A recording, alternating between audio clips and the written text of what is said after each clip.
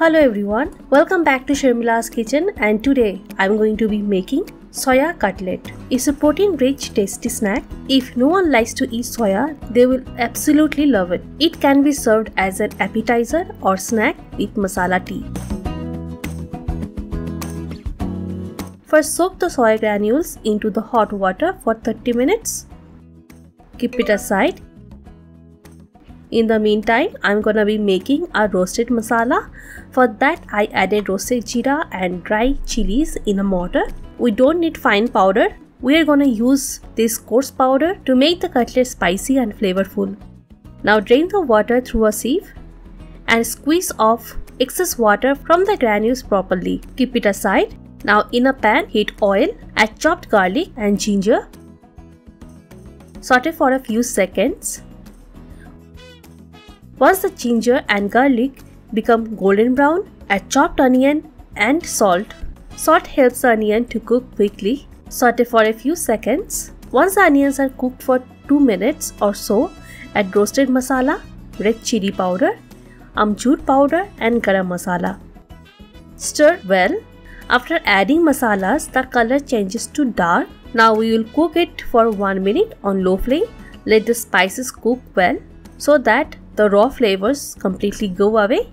Now add mashed potatoes. It will work as a binding for the cutlets. Mix well with masala on low flame. Make sure the spices don't burn. Now add soya granules, roasted peanuts, this is optional, and little breadcrumbs. Breadcrumbs will absorb the moisture and bind as well.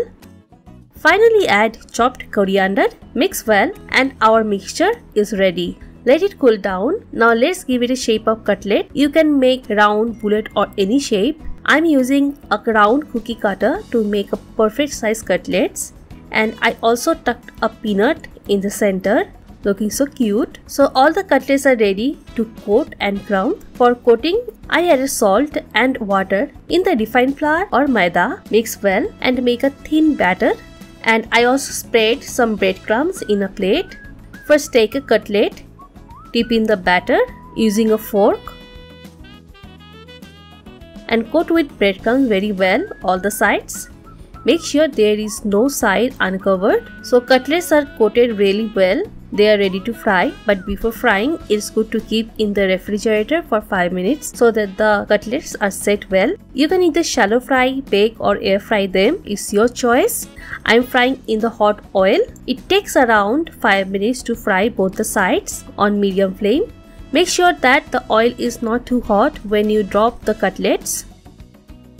Take out and soak the excess oil in an absorbent paper before serving. And our soya cutlets are ready to enjoy with ketchup. I hope you enjoyed watching this video. If you like this recipe, please hit the like button, share with your family and friends, and don't forget to subscribe.